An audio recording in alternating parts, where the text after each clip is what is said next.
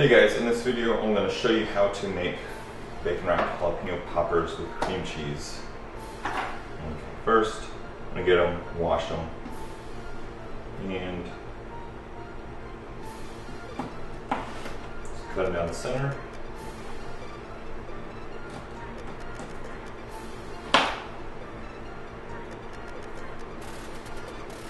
Okay, now if you want them really hot, leave the seeds in. If you don't, you will have to cut out the innards and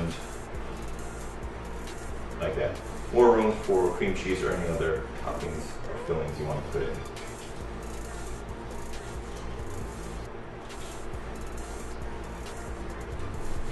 Okay, basically you can leave a couple seeds like that. It's spicy, but not too spicy. And I'm going to go ahead and use some cream cheese. You can use whipped cream cheese. You can use whatever you want. But I'm just going to go ahead and use generic cream cheese. And prevent food allergies or anything. Make sure your roommates are not allergic to stuff you cross-contaminate, but this is dedicated for that. So, generous helping cream cheese. Slathered in there.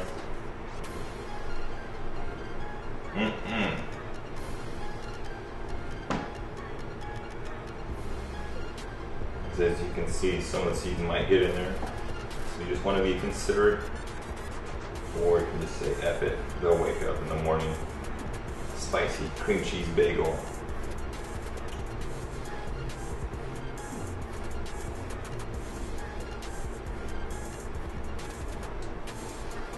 Okay.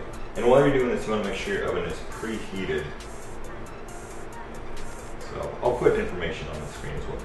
Okay. They're good, and just going to use regular bacon. You can use thick cut. The pepper bacon is really good as well, but for this, nothing too crazy.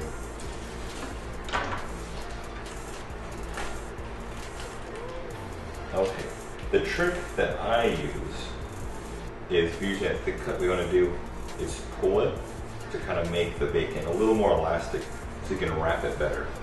What you want to do is start on the top like so, wrap, kind of pull it, it will shrink a little, pull a little more. And if you have extra, if you're on a diet, don't watch this video, but if you're on a diet, you can either cut this off or you can say F it and just keep on wrapping. Just double back with bacon and it's good. And the cookie tray I'm going to use is a metal cookie tray with a little grate on there. So this makes it so when you cook it, you have the bacon grease kind of go down and it doesn't cook in its own grease. So you make sure it's crisp on the top and the bottom.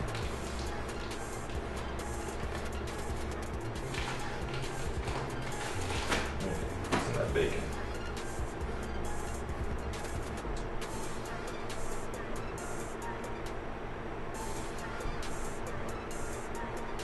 Okay.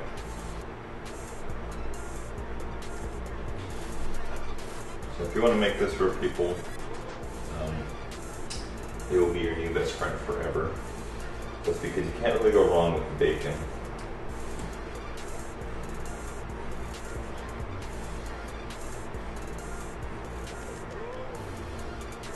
Just remember, make sure the bacon's somewhat tight. Good.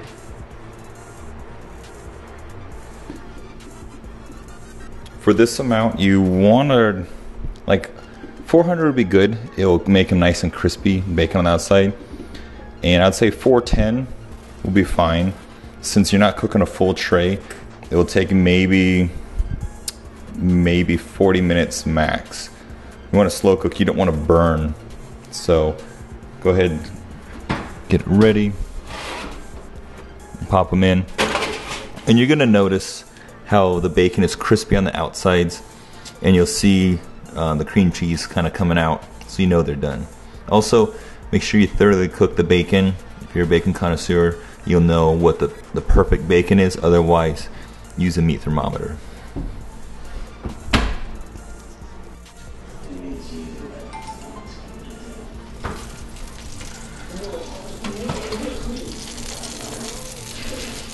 perfect.